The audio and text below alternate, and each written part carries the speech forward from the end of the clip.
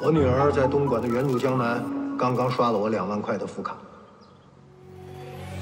哎，等一下，你先去，我去把我的卡拿回来。你要找的阿丽西亚同志，人到了广州机场，然后在一个租车行租了一辆车，开着去了东莞。不是到深圳，是到广州的，正好剩下最后一个头等舱，然后我就从广州租车一路开到这儿。那车是我租的。让你的人找到他，立刻带他回上海。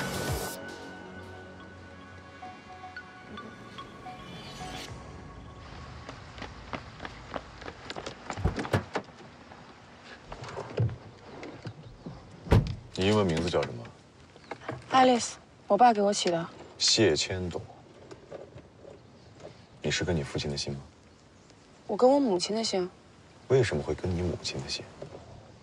哎呦，这是我个人的隐私，你不要关注这个了。我跟你说重要的事情，援助江南要烂尾了。他一开始啊就是奔着烂尾去的，除了售楼部以外，一个正经房都没有建。 总共就1个经理，2个售楼小姐，3天打鱼2天晒网，1个房子都没有卖出去。我严重怀疑这是骗融资的阴谋。最重要的是，我打听出来那个人是谁了。林俊文，你确定？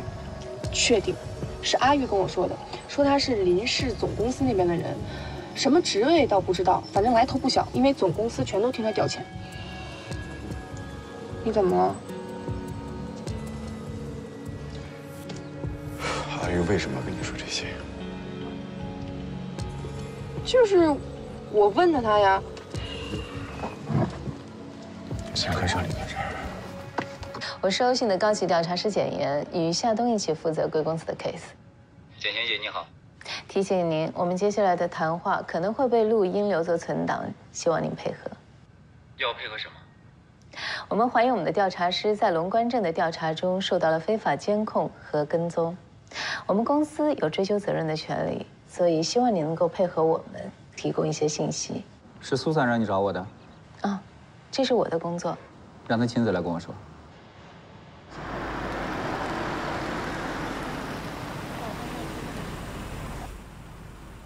你什么时候知道我爸是请客的？就在刚刚。 你为了贿赂阿玉，刷了秦总的卡。秦总知道他女儿在东莞的援助江南消费2万，给我打了电话，让我想办法把这个人带回去。为什么要离开腹肌？学校是我爸选的，专业是我妈挑的，我不喜欢。那既然要逃避，为什么要来欧讯呢？从小到大，我爸天天忙。 他觉得欧讯是全天底下最重要、最忙、最危险的工作，他最不希望的就是我跟他一样。所以你是在跟他赌气？最开始的时候是这样，现在我是真的很想在欧讯上班，我觉得这是适合我的。你不是也是这样觉得吗？还是说你想用我做后台？我根本不需要。现在陷入危机的是银河，我才是甲方。你们现在却在顾及自己的人身安全。 你的工作就是危险的呀，被跟踪、被监控，这应该是家常便饭了吧？你们的工作就是这样的，你们是收了费的呀。李总，看来您对我们的业务还是有些不太了解。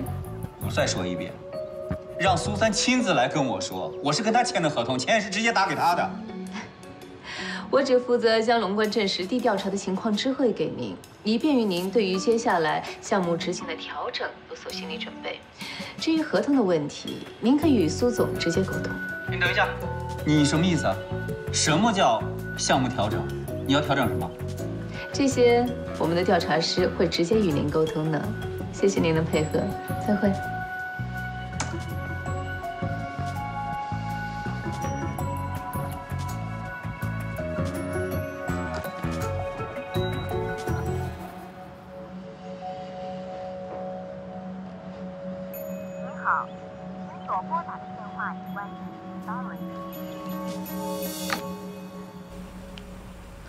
能不能你去向他求求情，让我留下来，老大？我一定尽全力做好你的助理。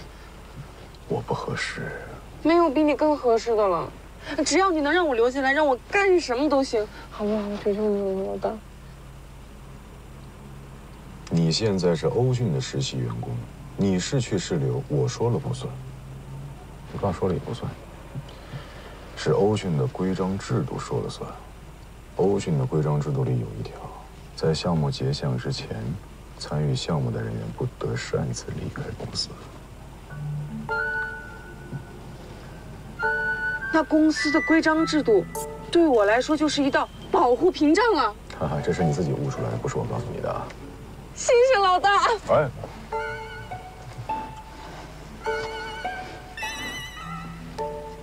订下午2点回上海的机票。你还是要送我回去啊2张，苏珊让我们今天务必回到上海。啊，明白，没有问题。那我们去机场之前，我先去加个油。加油之前送我去个地方。你去干嘛？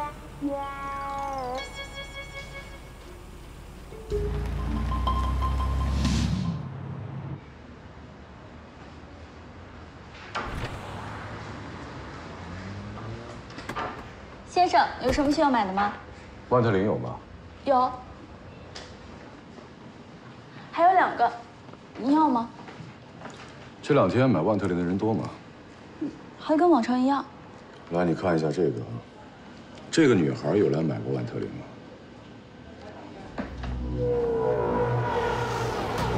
？95加买。干嘛啊？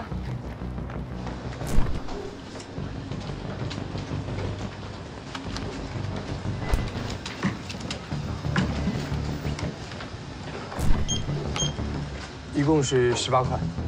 抱歉先生，机器故障只能收现金。手机可以吗？手机也不可以，抱歉。我没带现金，那算了吧。抱歉。我帮你付了吧。哎，我赶时间，谢谢。好的。先生，你可以用手机转账给这位女士。哦，那个，我手机在车上，要不……你没事不用了，就是几块钱。你好，谢谢您钱。一共是17块。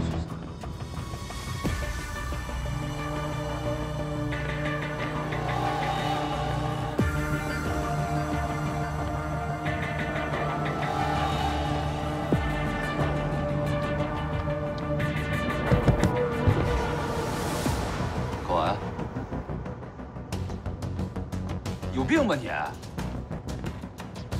不好意思啊，对不起，对不起。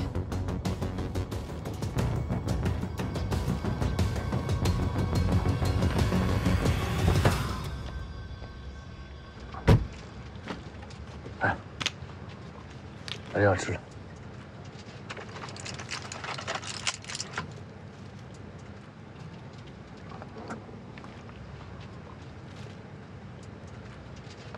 怎么样？